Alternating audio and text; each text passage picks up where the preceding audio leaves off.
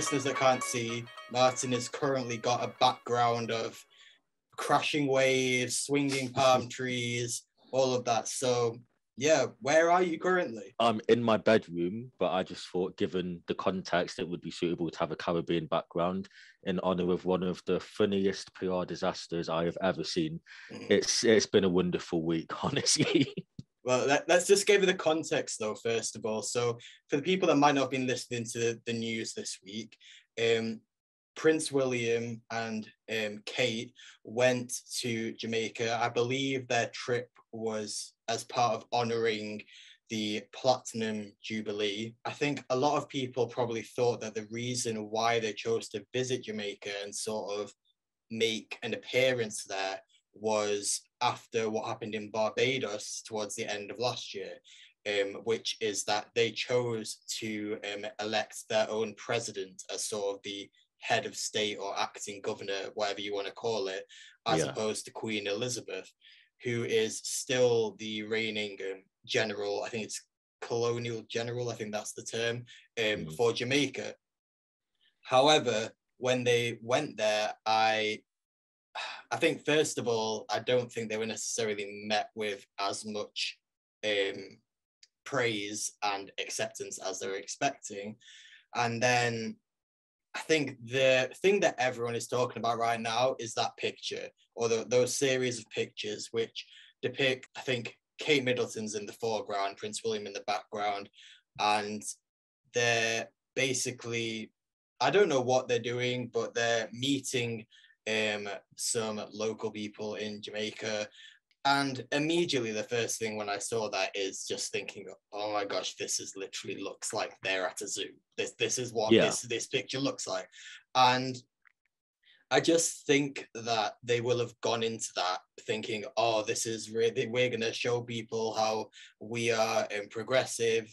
And I think also, in my opinion, I think, I obviously this is speculation, but I do think maybe when Kate Middleton was reaching out her hand, she was thinking, oh, like Princess Diana, where, you know, when there was such a big thing in terms of hugging the person who, the child who had AIDS. I think it was probably something along that line, but it has completely come out the wrong way.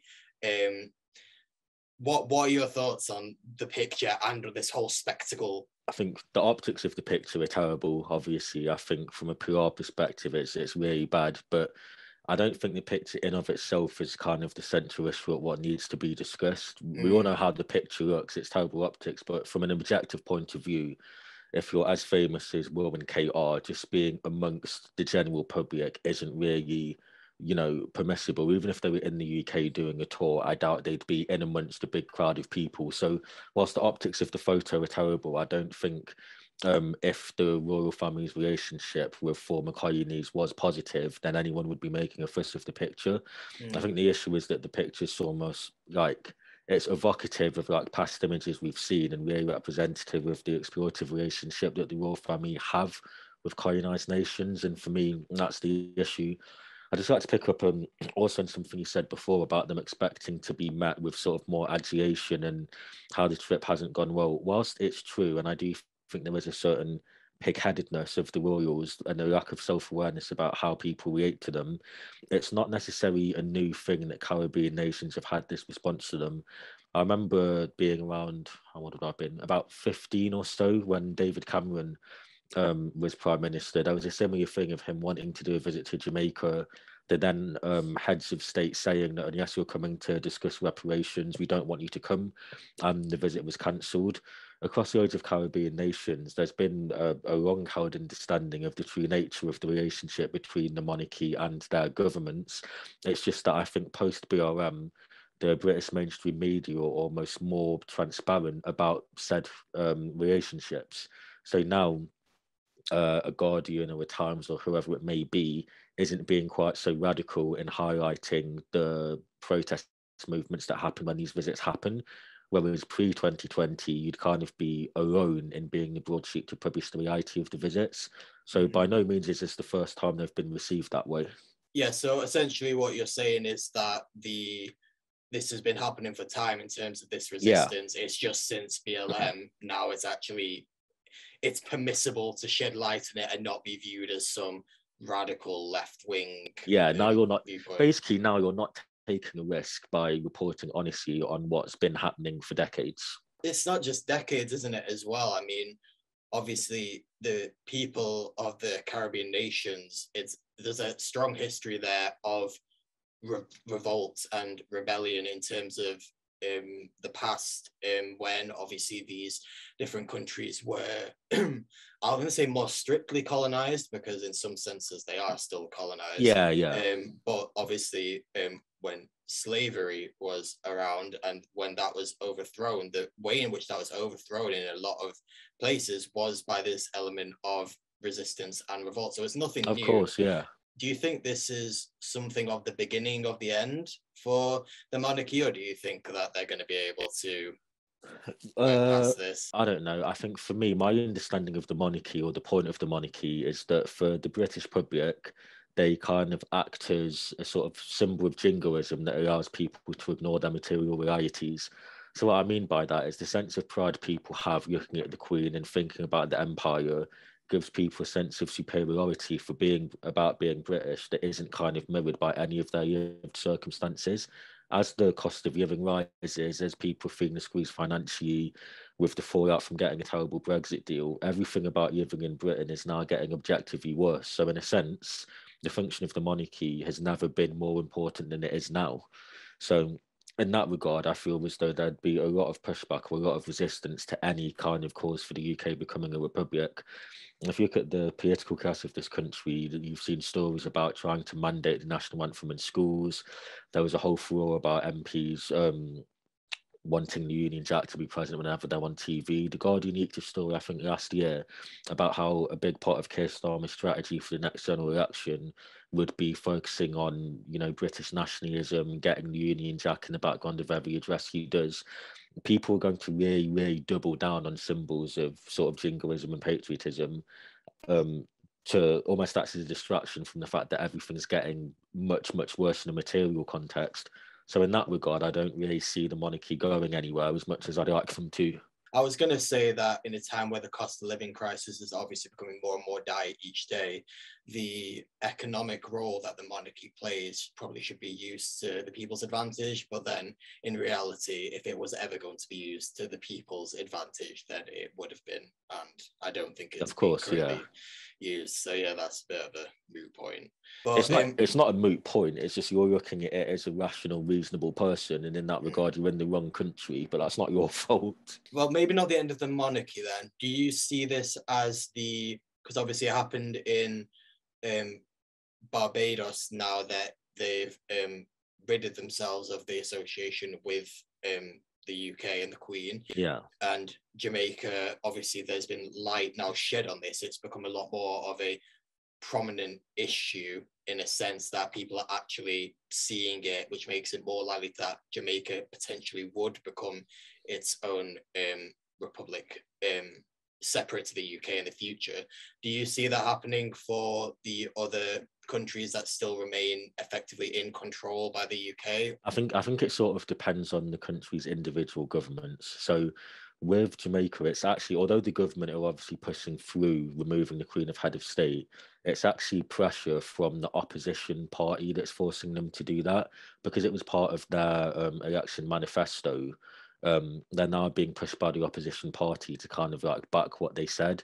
In Barbados, you've got Pranay Mason, who's sort of one of the subaltern ward's leading socialist voices.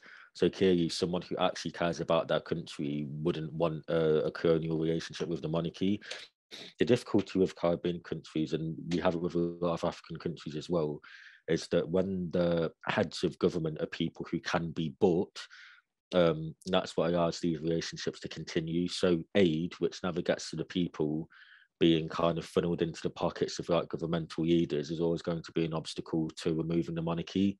So I don't necessarily think there'll be an entire Caribbean trend or an entire West African trend. I think it depends very heavily on who's in government at a said time. Like you say, this has been happening for a while now, and it's only just now that light's been shed on it. It does make you slightly hopeful that the fact that people are actually seeing this and Yeah. seeing that it's embarrassing. It is embarrassing what's happened. Like this, especially considering that this whole trip was supposedly a way to sort of save face after what's happened in Barbados, and it just hasn't done that at all. But I think in terms of the monarchy and its relationship with colonialism, that like continues to pervade to the present day, I think it's similar to, in my opinion, what's happening with the Met Police. So like similar to the monarchy, this has been obviously the stuff with the Met Police has been going on for ages. The police as itself as an institution is institutionally racist, so it's set up to fail. But obviously things have been going on for ages in terms of the abhorrent way in which the Met Police have been operating, in my opinion. It's only just now that more and more stuff is sort of coming to light. And I think it is especially within the past, say, few years, maybe it's because of COVID, I don't know, but it seems like week after week, there is some major setback for the Met Police. Like I remember the week before Child Q, something happened with regards to the Met Police, and I remember thinking like, oh, like I wonder what's going to top it next week, and then literally something did. And I think this is similar to that way in the royals of their relationship with colonialism. Like we can look at how many, or even the royals in general and the monarchy as a whole, we can look at obviously what's happened over the past couple of years. If we focus on that, with everything that's been going on with Prince Andrew, Harry and Meghan, and this is sort of like a minor embarrassment compared to this other stuff in terms of the way that it's going to act as a setback for them. But it does make you think, like I keep on seeing that with the Met Police, and I keep on thinking, oh, how many times are they going to suffer a setback before anything actually comes of it? I think it's the same for this. Like how many times is the monarchy going to be exposed or embarrassed before anything comes of it? It probably won't. I think it's a really good analogy. I think my difficulty is when you think about the scandals with the Met Police, you have to think about who they impact. So as many horrible things might happen to young black people, for example, if we live in a country that on majority doesn't care about young black people, there's nothing you could really do to that demographic that would shift mainstream opinion. Similarly, with sort of the monarchy and their relationship with like colonized nations, you know, in 2020, we had the country literally arguing with itself about whether or not Black Lives Matter.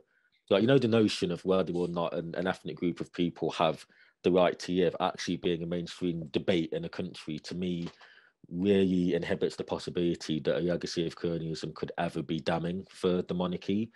I think, and at the same time as well, I don't necessarily think if the monarchy was to be disbanded and every post-colonial nation was to become a republic, it would immediately remedy the legacy of colonialism. I think it's much more of a financial discrepancy that needs to be addressed through reparations. So yeah, I agree with you. I don't necessarily think that there will be one, you know, scandal or one thing that will make people think, oh, we need to think about this, because as you say, it would have been Prince Andrew, or it would be, I don't know, the legacy of the transatlantic slave trade, or it would be Meghan Markle living here for 3 years and then having to move because she couldn't stand the tone of racism and lack of support. You know, there's no kind of like final boss of nonsense that hasn't already happened. So I think that's why we have to take the small victories of it just being really, really funny how bad certain trips go, rather than necessarily hoping that it leads to something more revolutionary. I mean, thinking about it now, I'm thinking, well, what would it have been to have been a successful trip? And all I can think of is it would have been a successful trip if they'd gone there and they'd managed to get some actual good photos. That's the only thing I can think of it being a successful trip, because realistically, like what do they have to offer in terms of like that? Like unless they're prepared to offer complete reparations for everything that's happened in the past, which obviously the monarchy acted as the head of state for, then I don't know. Yeah, from their point of view, I do wonder what the incentive was. Like, it clearly wasn't what happened. I'm sure whatever they wanted wasn't this.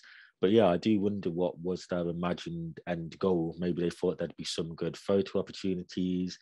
maybe, I don't know. It's what it shows is that you can colonize the entire world and steal all the wealth of the world, but you can't buy self-awareness, because otherwise this journey would not have been undertaken. I'm gonna take that. I'm like gonna take that, frame it. That is absolutely cool.